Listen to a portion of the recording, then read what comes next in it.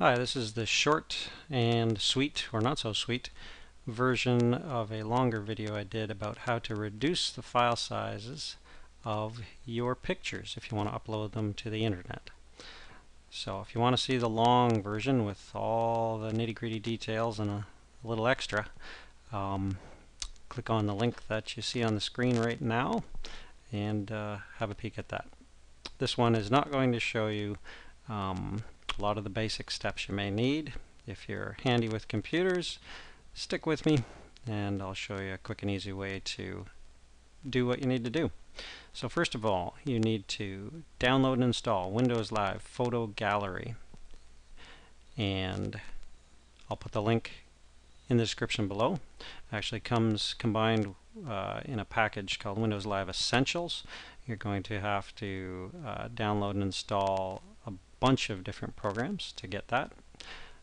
But it's free, the software is good, it's not corrupt or malicious, it's authorized by Microsoft, so generally you know it's safe. So what you need to do once you have Windows Live Photo Gallery installed is go and find your pictures. So I'm going to open up a set of pictures. Here we are, and you just click on one of them, and if Windows Live Photo Gallery is installed and set up to be the default photo handler, then automatically the picture will open up in Windows Live Photo Gallery. At this point you click Edit, Organize, or Share, and you're going to see a list of all the pictures. Disregard that. You're going to see a list of all the pictures that are in that folder. This is the Windows Live Photo Gallery view of the folder I just opened, and this is your standard Microsoft view. I have it set, I'm going on a tangent again, I have it set to extremely large icons, but they can look, this contents in your folder can look very different depending on what this setting is. So anyways, back to this. So you pick the pictures you want. You can put a check mark beside whichever pictures you want. If you want to just do one or more, then that's up to you. So as you can see, the ones you want are highlighted in blue, and it doesn't really matter which one you work with, but right click one and you'll see an option for resize. Click on that. By default I save my pictures medium size. They're big enough for good resolution and yet small enough to upload pretty quick and easy. Doesn't use a lot of bandwidth. You can choose, if you know people are going to view your stuff on tablets, mobile devices, phones, you might want to choose a smaller size. So I'm just going to leave it at medium. Where do we want to save the pictures? That's where you pick. I'm going to save them on the desktop.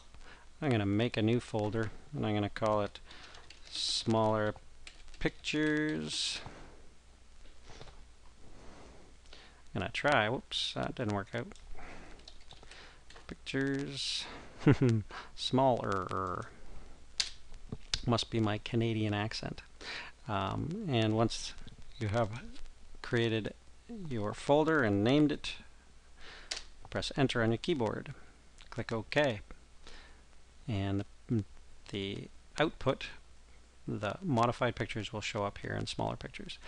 And we're ready to go. Click Resize and Save. And that's it. You can close Windows Live Photo Gallery. And you can see that the new Smaller Pictures folder was created on my desktop. I generally like to store all my pictures in my Pictures folder for good organization, but for this demo, or if I'm doing smaller pictures, I often throw it right on the desktop because it's easy to find, and I'm going to delete this after I deal with them. This does not modify the original pictures, this just creates a duplicate that are smaller. So and here we are, these pictures have been modified. You can actually see them indicating the file size of them. And let's take a look at this one, Rocky Top Photo Shoot, the old camera. And the file size currently is 465 kilobytes. That's a very manageable size for what I want to do. If you want to compare it with the original file size, I'm going to go and browse to that folder. And let's find that same picture and see how big it is. Did I go past it yet? No, I didn't. And which one was I referring to? Perhaps I've totally lost my mind. Let's open it up. Okay, I see. Yeah, that's the one. And that's it right there. So this is the original size. I'm going to drag this off to the side, drag that off to the side. Oh, and now I've done it again, eh? This is supposed to be the short version of the tutorial. There we are. There's the photo right there.